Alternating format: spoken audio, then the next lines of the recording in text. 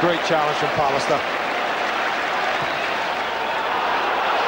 Well, the runner is Nevland, and he's in here, he's looped it, but not on target when he had a real chance to get his first goal for Manchester United in the senior side. Well, they're arguing, but I have to agree with the defender. I think if the goalkeeper's got a good starting position at the edge of the box, he comes and mops this up.